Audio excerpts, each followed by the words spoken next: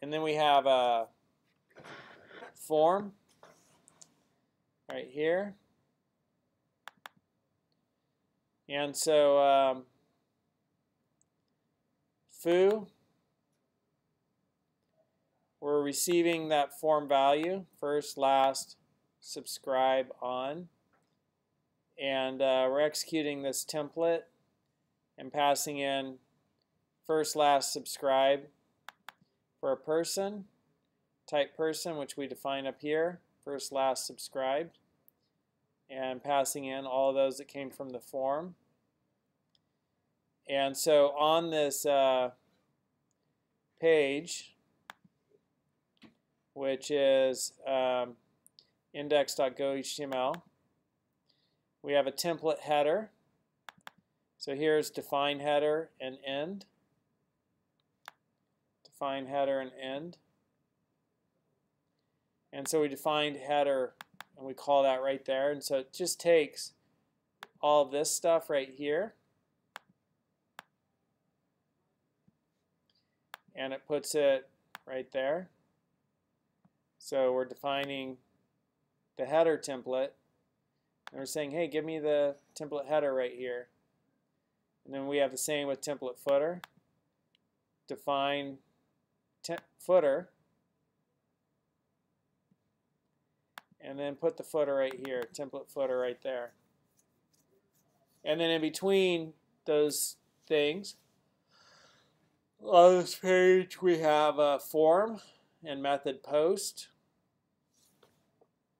Since action is not specified, it's going to send right back to, could specify action, say process or whatever.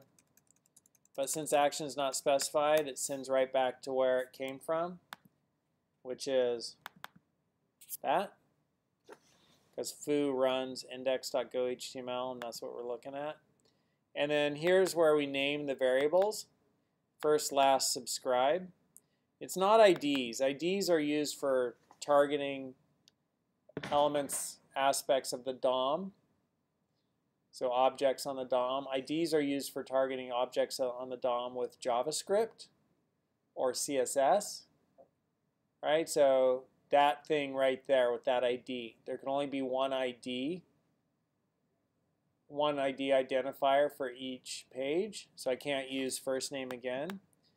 So a lot of times you'll see ID first, name first, but I name them different here so you could see what they do. So here you can see this label for first name is targeting this ID first name. Those are two different elements in HTML. We have that one. We have this one. First name, right? And then first is what gets passed. That's the variable name. When the form submits the data, the variable is going to be called first and it'll be holding a value. So we're saying, hey, retrieve this form value from the request first, right? And that's where it was named here, first, last, subscribe. First, last, subscribe. So that's all of that.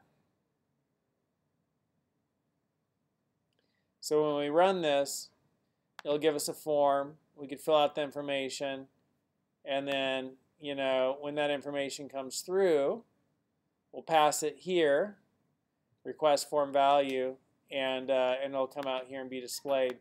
So what happens if we request a form value and there is no form value? We're asking for form value and there's nothing there. That's a good question. I don't know. We could read this. Request form value. Returns the first value for the named component of the query. Post and put body parameters take precedence over URL query string values, right? So post through the body parameters, body of the request. URL is get, right? Get sends values through the URL. Form value calls parse multi-part form and parse form if necessary, and ignores any errors returned by these functions. If key is not present, form value returns the empty string. So, right, if the key, like we're asking for first, right, and there's nothing there, it returns an empty string. To access multiple values of the same key, call parse form and then inspect request form directly. So a little bit more information if we need to get technical and tricky. But so this will return empty string. This one will return false. So let's see what happens when we run it. Just curious.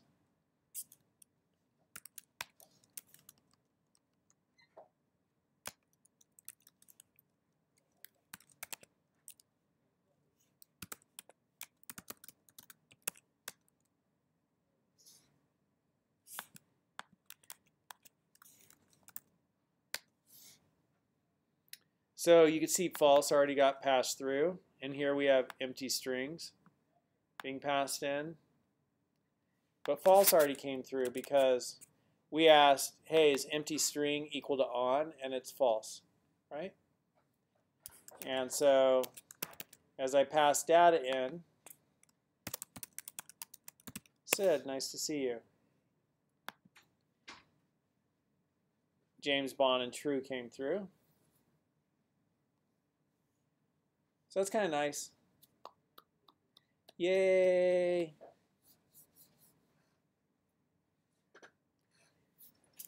So do you want to take a moment and code up a form? Hands-on exercise. You like that? Let me see a show of hands. Yeah, one Eric. Two Erics. And Z. Code up a form. Yeah, or keep rolling. Z, what do you want? Code up a form? Keep rolling? What do you want? Huh? I don't feel so good. You sick? Yeah, I think something wrong with my stomach. Oh, I'm sorry. Yeah, I think I'm going to go home. I know. Okay. Yeah. I'll keep recording so you can watch from home. No, I think. What? Okay. Jeff, where are you at? More coding?